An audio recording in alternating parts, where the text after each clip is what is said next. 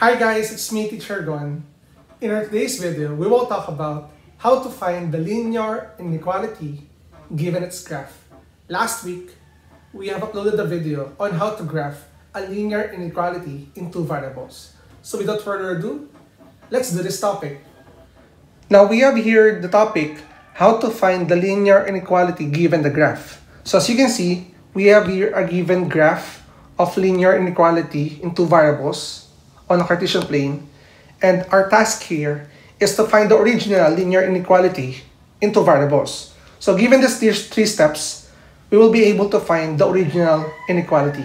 So for step number 1, so we have here find the y-intercept and the slope of this given line. So let's write here step number 1. When you say y-intercept, it is the point within the y-axis, and if you will be analyzing this given graph, this is your y-intercept, meaning your b is equal to 3. Second, for the slope, we need to use the rise over run. So I will locate another point, and my target here is to use this point because it crosses the x-axis. So this will be your second point for you to find the slope. So let's have the rise over run. Starting from this point, going to this point, the value of your rise is 1, 2, and 3. So that will be 3. And then as you can see, our run is equal to 2 because we have here 2 units, 1 and 2. So we have here 3 over 2. Again, how to find your slope given these points? I have located another point for us to have the rise over run. From this point, 1, 2, 3. And for your run, you will be counting units from left to right. It will be 1 and 2. Therefore, the value of our slope is simply 3 over 2. And next step, after finding the slope and the y-intercept, step number 2, we have here to substitute them to the slope-intercept equation. For step number 2, for you to be guided, you need to write y is equal to mx plus b. Okay? So all you need to do is to substitute these values to your slope-intercept form. So you have here y is equal to 3 over 2 as the value of your m, x plus your b, which is your y-intercept, that is equal to 3. And there you have it. You already have the linear equation. But we're not yet done. Our task here is to find the linear inequality of the graph. So doing step number 3, replace the equation to inequality based upon the line and shading of the graph. So let me explain first. This is step number 3 because this one is crucial for your final answer. So we have the different inequality symbols. We have the greater than, less than, greater than or equal, and less than or equal. So the given graph will determine which among these 4 symbols is for you to be used in your given or in your answer. As you can see, the line is a solid line. Therefore, our choices must be greater than or equal or less than or equal. Now, sir, how to choose between these two symbols? All you need to do is to inspect where is the shading. In this graph, the shading is below the line. Therefore, we will be using this symbol, less than or equal. So we will replace this equal sign to be y is less than or equal to 3 over 2 x plus 3.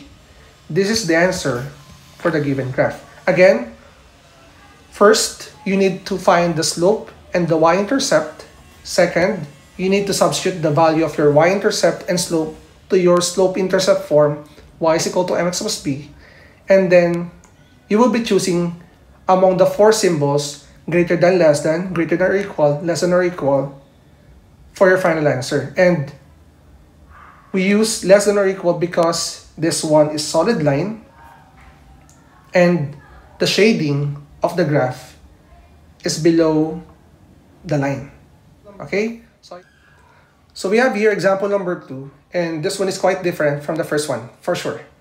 So without the use of those steps, we're not seeing it, we will try to find the original equation or original linear inequality of this graph.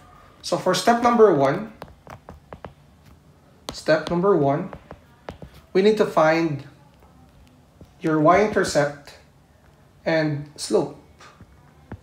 So for your y-intercept, try to see where is the intersection of your graph and the y-axis, and here it is. This is your y-intercept. Your b is equal to 4. And then for the slope, try to find the x-intercept. So I will be choosing this point because the line or the graph and the x-axis, this is their point of intersection. So getting to your second point, we will be using rise over run. So we have here 1, 2, 3, 4. So your rise is equal to 4. And then for your run, as you can see, we will be moving, or we will count units from right to left, so it will be negative. So from this point, 1, 2, and 3. So this will be equal to negative 3. And simplifying your slope, you have negative 4 over 3. Then right after this, we'll be using step number 2.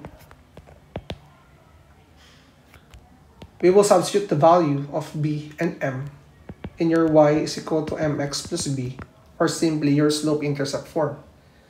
Given this, y is equal to negative 4 over 3 x plus 4.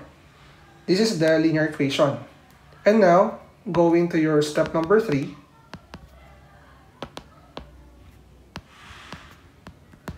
we will choose from greater than, less than, greater than or equal, or less than equal for our final answer. So as you can see, we're using a broken line. This is a broken line, meaning our choices must be greater than or less than. So how to choose between the two? Look at the given graph. The shading of the graph is above the line, meaning we will be using greater than symbol. Again, why do we choose greater than symbol first?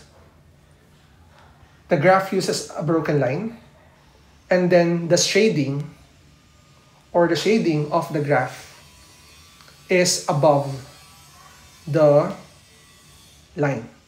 Therefore, the final answer, or the original linear inequality, is none other than y is greater than negative 4 over 3x plus 4. Now, I hope you learned something from this video, and if you're new to my channel, don't forget to like and subscribe at i-hit mo na rin yung bell button for you to be updated in our latest uploads. Again, I'm Teacher Gon. Maraming salamat. Bye-bye!